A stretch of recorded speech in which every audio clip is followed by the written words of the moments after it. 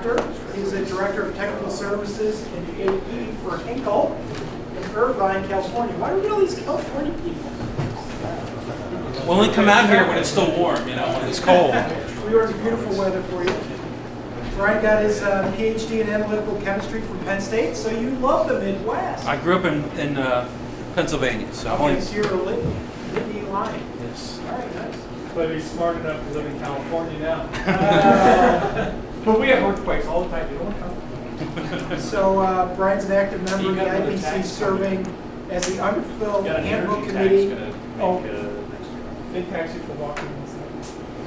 The 030 chairperson and vice chair of the Solder Paste Standards Committee, 005. He frequently speaks at SMT events as well as IPC events, and he was on the SMT board of directors. Yes. Still on? Still on, yep. Oh. 3-year term, selected in 2010. Well, congratulations on that. He's written courses on underfill materials, lead-free soldering, and failure analysis. So could you please help me welcome Brian? Okay.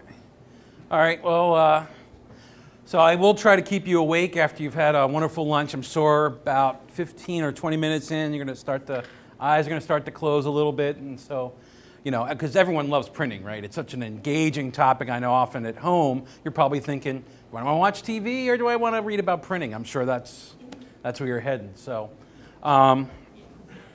if you are, then maybe you need to see someone. But anyway, so a little bit about printing. Obviously, the whole day's about that. I think you're seeing a few different other topics.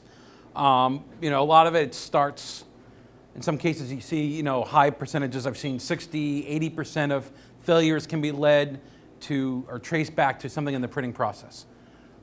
It's important. It's the most common method of applying solder paste now for a printed circuit board. You know, obviously wave is still available and still around, but obviously less used. Hand soldering, selective soldering, all techniques we have in our arsenal, but by and large, paste is where most of the solder is applied for electronic devices. And, you know, either fully automated or manual, but really the thing is about consistency. You're basically putting down a precise deposit of material, and you want it to be the same every time. So some printing requirements: you want the paste to adhere to the stencil and the squeegee that's rolling, and we'll go through some of this. It's important for the paste to flow quickly or be a lower viscosity at higher shear rates, and I'll talk about that property as well.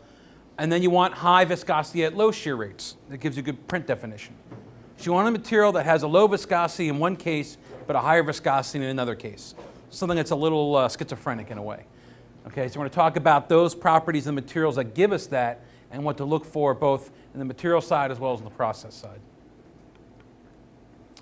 So the rheology, you may hear the term rheology. A lot of times we talk about viscosity.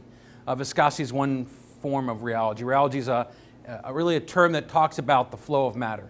Okay, so we talk about rheology of solder paste. Really, it affects its performance. It'll talk to you about knowing the rheology will help you to set up your print speed parameters, the pressure, how it's going to drop off, the separation, all that's related to the rheology of the solder paste. So we talk about the science of the flow of matter, that's rheology. Under viscosity, you can have something that's thixotropic or shear thinning or Newtonian. And I'll go through these different terms just to give you guys a flavor of what these mean and how they affect our materials that we're going to talk about in a little bit. So if you talk about viscosity, and this is one way to measure viscosity there, basically putting a spindle inside the material and spinning it, and how much does that spindle get, so you have that resistance to flow, that tells you the viscosity of that material. But while you're doing it, you're also putting a shear force on that material, which is important. So viscosity, how thick is really how thick a material is. Viscosity of material will change with temperature. If you raise the temperature, typically viscosity goes down. Okay, the viscosity of the material may change with shear rate or time. So that's what we talk about: a material that is thixotropic or a material that is shear thinning. Paint is a good example. Paint's got these little particles, usually latex or whatever, in them. When you put it on the wall, you're brushing it. It goes on a nice thin, even coat. But a good paint, after you brush it, you don't want it to drip. So you want that paint to have a low viscosity as you're putting it on the wall, as it shear thins. But once you take that force away, you don't want that paint all to slump off and drop off. You want it to stick and stay put. So paint's actually a thixotropic material. Ketchup is another one. You've got the ketchup bottle, can't get the ketchup out, and you shake it and you hit hand on it. Eventually you shear thin it, lower that viscosity, it comes out, but you don't want it dribbling all over your hamburger or whatever, so it thickens back up. Don't confuse that with the solder paste later.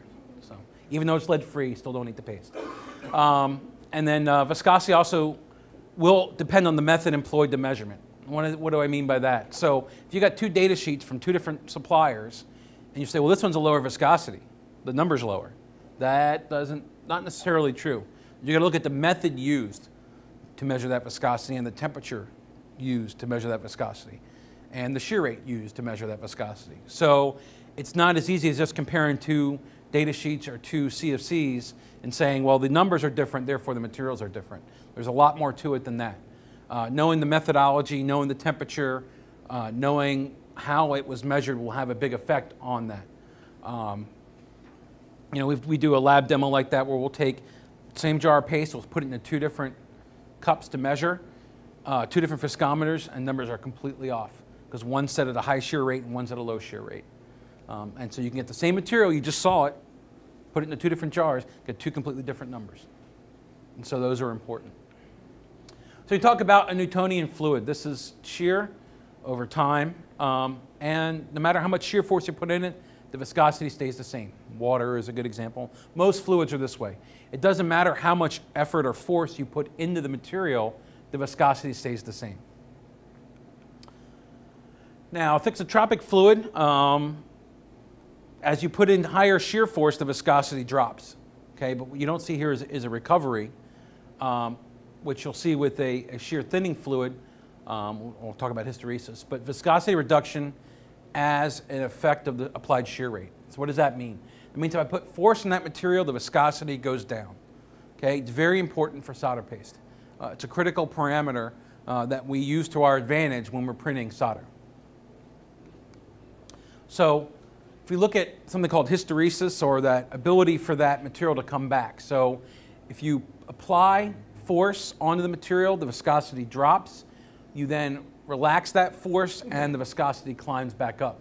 And the level at which it comes back up is called the hysteresis curve, or how far back does it come. So if you look, oops, there should have been, oh, this will show you. So here we're increasing the shear rate, it comes down.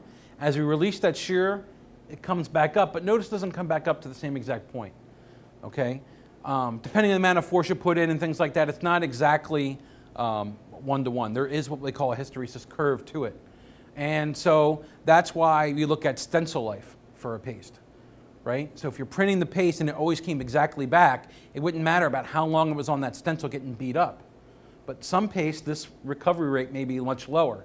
So every time you're beating it up, it comes back here, and then it comes back here, and then it comes back here, and then it comes back down to here, and then you start seeing slump, bridging, things like that.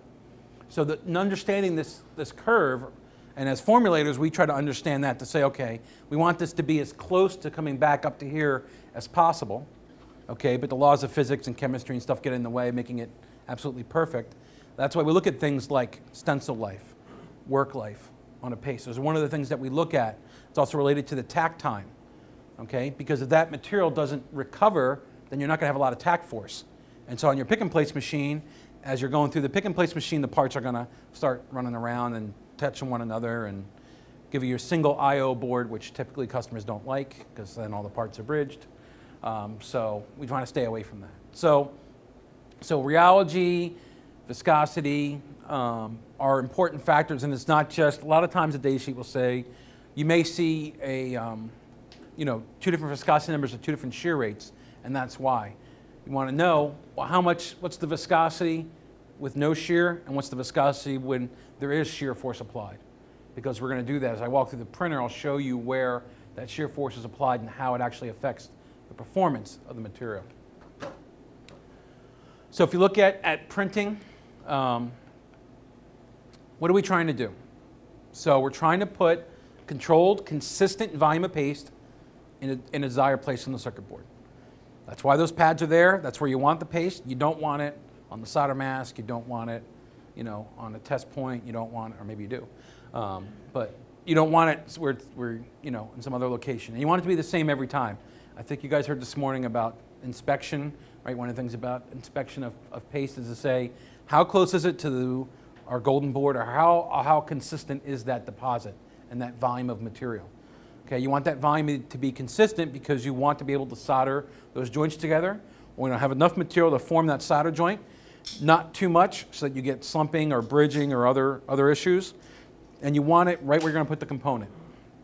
Okay? So if you look at the print process here, speed and pressure will affect the amount of shear force on that amount of paste. And we just talked about shear force and viscosity and rheology a little bit. Okay, so that speed and pressure factor into that. So how fast you're running that squeegee, how much pressure there is, will apply a force to this paste and cause it to roll. Okay? And as that paste is rolling, it's shear thinning, so it's lower viscosity, and it fills up all these little holes you have on your stencil. Okay? And if you've ever tried to caulk something in a little narrow hole, the thicker the material, the harder it is to fill inside of a little gap. Okay? So we don't want a thick material at that point. So the speed and the pressure apply that shear force, causes the paste to roll. And that rolling action actually helps to fill the apertures.